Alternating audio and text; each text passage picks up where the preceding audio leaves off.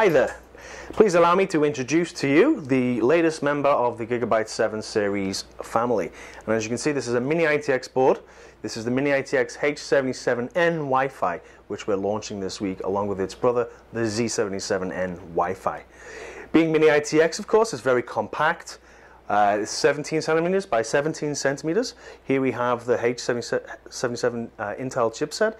Here we have a PCIe module, which I'll get to in a moment. If we look at the back panel I/O, we have two USB 3 ports here. We have PS2. Interestingly, we have two HDMI ports. We figure that this board is probably the most connected or connectable Mini-ITX board we've ever done. And one of the reasons is because we have these two HDMI ports and a DVI port for an additional option.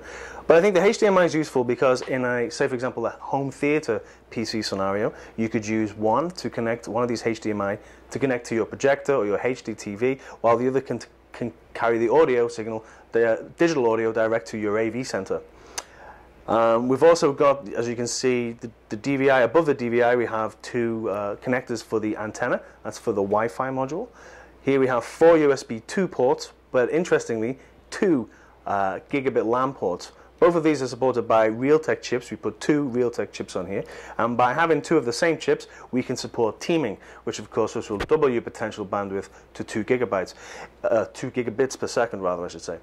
It's also useful because you can connect one of these to your internet, but you can also connect the other gigabit port to your home NAS. I guess there's lots of different combinations and scenarios you could use just with those two dual LAN now. At the end here, you can see we've got HD audio. Right next to me, we have a system we've built using the H77N Wi-Fi board. This is the Thermaltake SD101, which should be on the market quite soon. And as you can see, it's also very compact. It's very Mini-ITX, if you like, and it's the kind of system that we think would be ideal for a home theater setup. If you like, we'll take a look inside.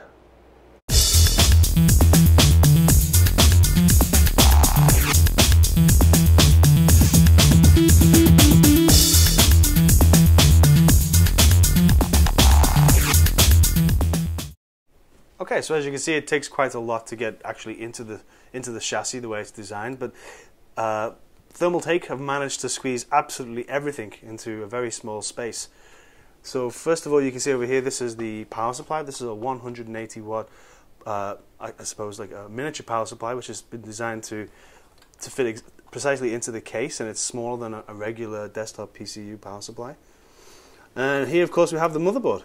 And this is the Intel cooler here. Underneath here we have the Intel i3-3225 CPU, which we believe is a perfect choice for a home theater PC because it actually it's low power, it uses less power, only 55 watts maximum TDP. But the great thing is it also has HD 4000 graphics.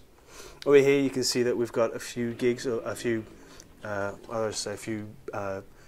DIMMs. This is DDR3, of course, and actually, as I say, you get quite a lot in here. You get a full 5.2 inch Blu-ray or DVD ROM bay, which fits in here quite nicely. But you also get enough space for a 3.5 inch hard drive as well as a 2.5 inch hard drive.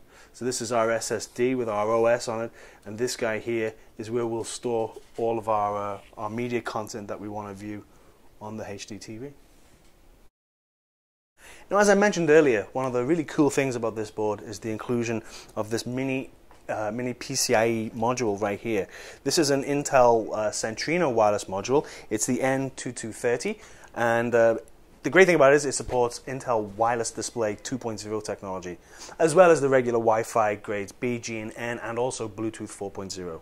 Now, Intel Wireless Display, or WiDi technology, is a technology that allows you to display whatever's happening on your Windows desktop can then be displayed onto a HD TV or another monitor completely wirelessly or just over a Wi-Fi connection.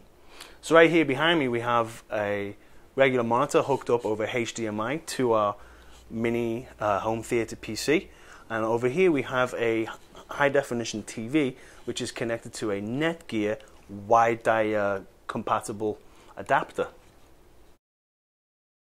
So here we have the Intel WiDi software app, and it's very, very simple. We just loaded it up and it did a quick scan, and it found, you can see here, it found a display called Living Room, and the signal strength's pretty good. It's not surprising because we're actually quite close to it. Living room is the name that we've allocated to this HD TV on the right here. Now if I simply press connect, it'll take a couple of seconds. What it will do is it will broadcast the same desktop that we're seeing here on this display over here on the HD TV. So now we have an exact clone. Whatever happens over here on the display also happens over there on the HD TV. However, if I don't want a clone situation, if I want to extend the desktop, as you can see I have options here.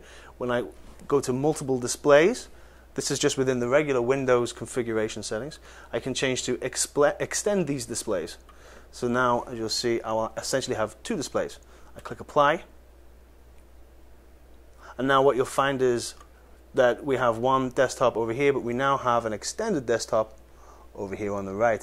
This is cool. So if you want to use one display kind of to queue up your content, or use iTunes or Netflix or YouTube or whatever, over here you can get your content ready, and then once you know what you want to watch, you can then play it over on the other screen. So I think that's pretty cool.